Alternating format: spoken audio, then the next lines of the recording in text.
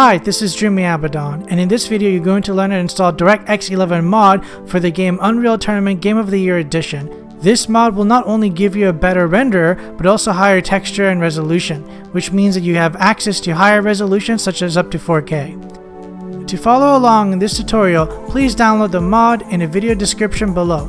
Once you download the zip file for the mod, it will look like the zip file on my desktop to the right.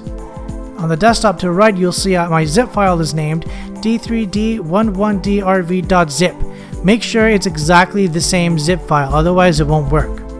I'm going to go ahead and drag the zip file to the left side of my desktop. Now I'm going to right click this and I'm going to extract here. This will extract the files, and now I have the file of my mod here. I'm going to double click this. This will be my mod files. Now that I've opened my mod files, you'll see that I have the common folder, an Unreal Tournament 436, and of course a screenshot if you want to see what the game will look like once the mod is finished. But of course you'll see once the game is running anyways. Now I'm going to go ahead and click on this PC to open up my file explorer to the right. And then these are all my hard drives. I'm going to go ahead and click on the hard drive where my games are installed. In this case, the hard drive I want to click on is game. Now I'm going to go ahead and scroll down and then click on Steam Library. This is where all my Steam games would be installed. So I'll click on Steam Library and then I'll click on Steam Apps. And then I'm going to click on Common. This is where all my games are installed from Steam. I'm going to go ahead and scroll down and look for Unreal Tournament folder. Here it is. Here's the folder to my game. Once I click it, this is where I want to be. Once you get here, you're ready to start modding. Again, on the left side, we have the mod folder, and then on the right side, we're inside the games folder. For the game folder, let's open up system folder right here. Once you open this, on the left side where the mod folder is, click on common.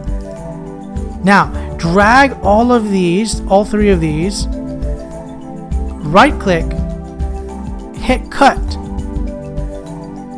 and then on the right side, right click and hit paste. Okay, you'll see that on the left side mod folder is empty. That means that all the files have been transferred to the game folder. Good, we're done with the mod folder here, but we're not completely finished. So let's go back.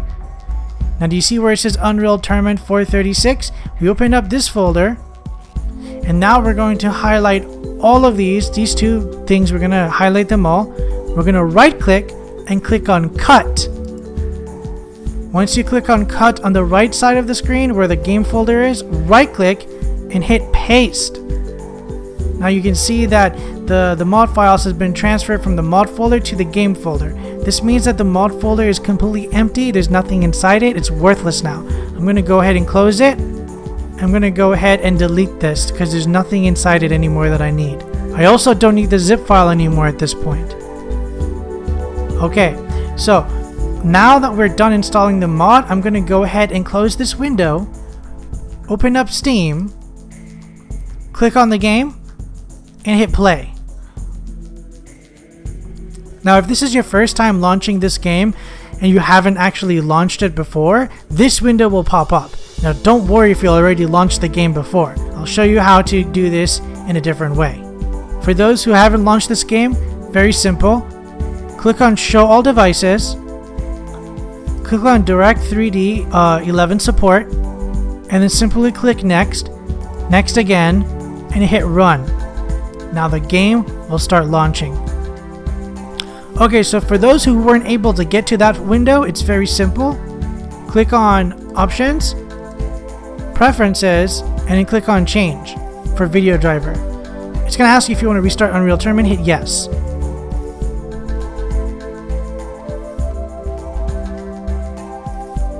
Now it shows up this window, just like before.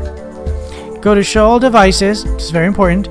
Now you can click on Direct3D 11 Support. Again, hit Next. Sure, Next, and Run.